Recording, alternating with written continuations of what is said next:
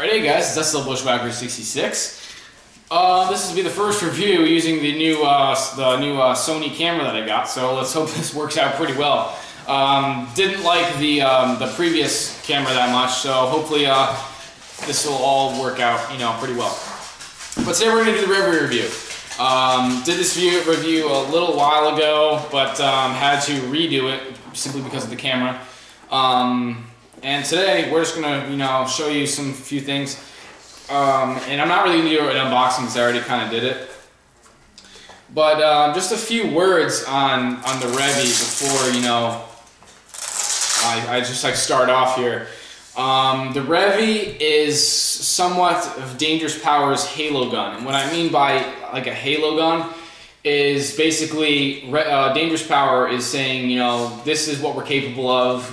We can compete with every single gun out there. Our techs know what they're doing, and this is what we're capable of.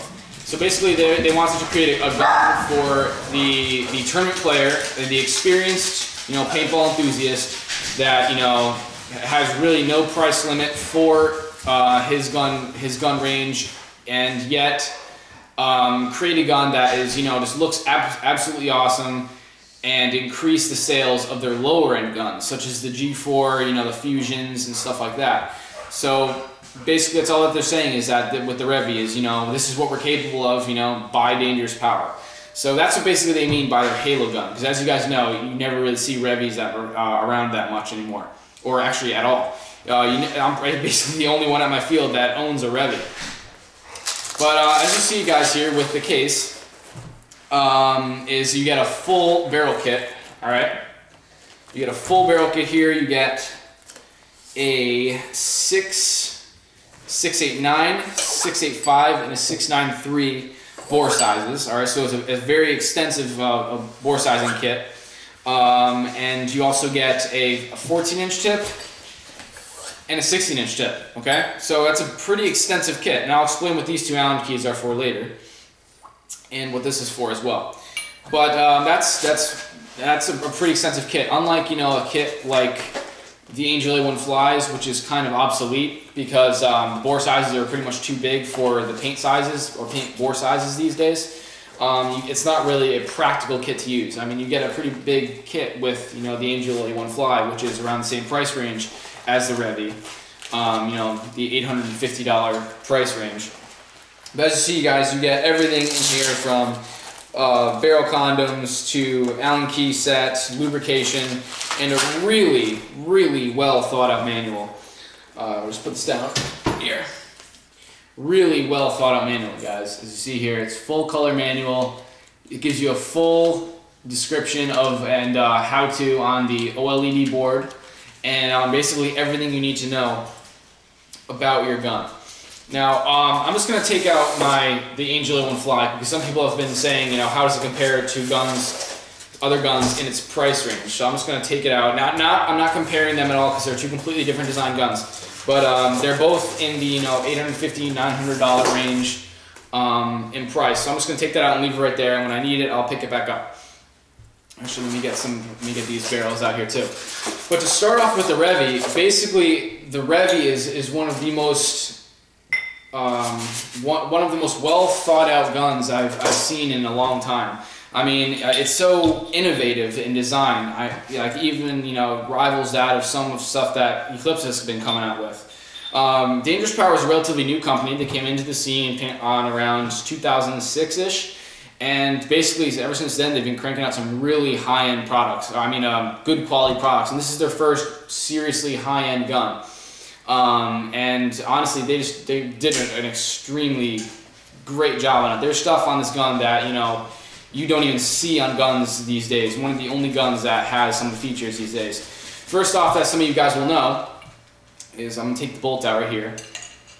Is you take the bolt out. And as some of you guys noticed, it has a rear-mounted pressure gauge.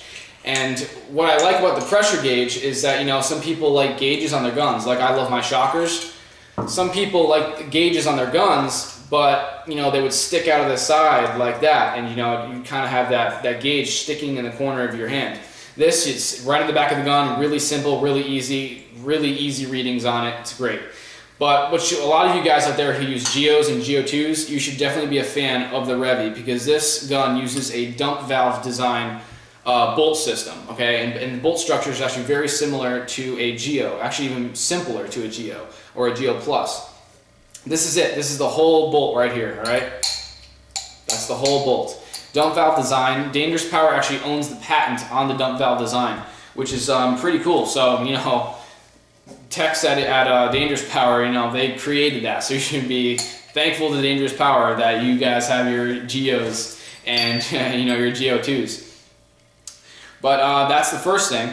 Also around the bolt, there's a clear acrylic tube that you can place into the back of your gun. And as you see, you can see through it, so you can actually see the bolt actuating in the back of your gun, which is really cool. You also get an aluminum piece that also slides right in the back of the gun, just like that, and it just takes the place of the clear acrylic piece if you like the anodized piece instead. So really cool, just a little cool window viewage feature there. Another really awesome design I thought that, you know, just they hit out of the park is the switchblade trigger. Well, what Dangerous Power basically did is they took guns just such as, you know, the SL94 and the SLS, and they took that whole 2 triggers concept and just took it to the next level. They took 2 triggers and integrated them into 1 trigger, and you can basically switch the triggers out off a single pivot point, as you see here.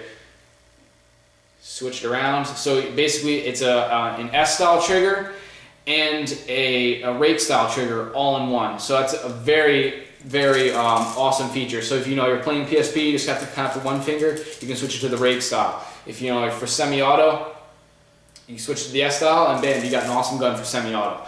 What I did have a problem with about the trigger is it is a breakaway magnet. Some of you guys who own you know, old carnivores and stuff like that, it's the same kind of design. Is a breakaway magnet style trigger, so it can have a lot of bounce. I personally had a lot of trouble getting the bounce out of this gun, but you know, like literally 20 minutes to tweaking the gun, getting the bounce out of it. But eventually, I got the bounce out, and it's working fine. Another thing is that they put a cool regulator on here, and it's very resemblant of kind of like a Hyper 2 regulator back on your DM 6s and 7s, but it does have a shims on the inside. There's no spring, kind of like how on my Ego 9s and stuff like that, or on my Ego 9 had a spring on the inside, which is actually more kind of user friendly, but the shims work just as well. There's no problem with it at all. This gun also features probably one of the coolest ASAs on the market. This is the RAPS ASA, and basically that stands for Rapid Air Pressurization System. And what that is that if your air's like this, it's not gassed up, you have a tank in the back, there you go, your air's gassed up. You need to release it, or you need to degas your gun, there you go. That's simple as that. It works brilliantly, no problem with it at all. Just absolutely awesome design. Dangerous Power also owns the patent on the clamping feed neck. So all those clamping feed necks that you have on every single gun basically on the market is basically designed by Dangerous Power, which is actually really cool, and Dangerous Power doesn't get enough credit for that because almost all guns these days have clamping feed necks.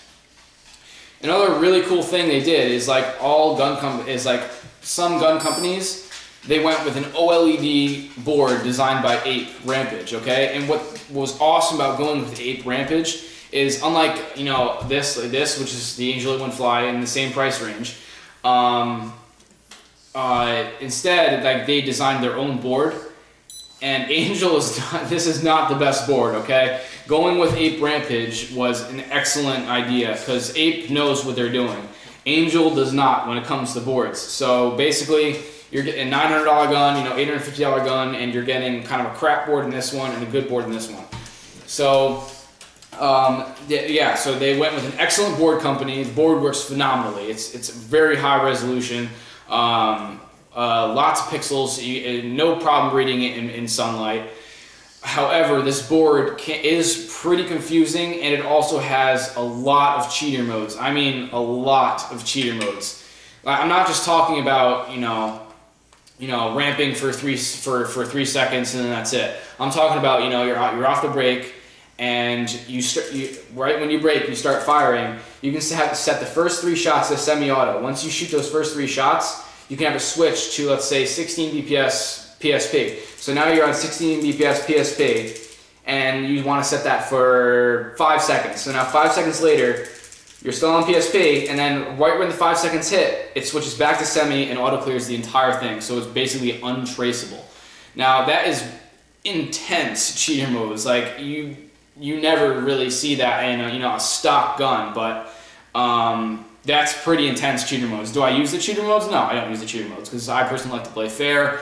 I don't need cheater modes. It's however, it is a cool kind of feature that Ape Rampage just decided to put in their Rampage board. But cool. All right, it's a great gun for Dangerous Power's first super high-end gun. They did awesome on it. It's a spool valve design, dump valve design.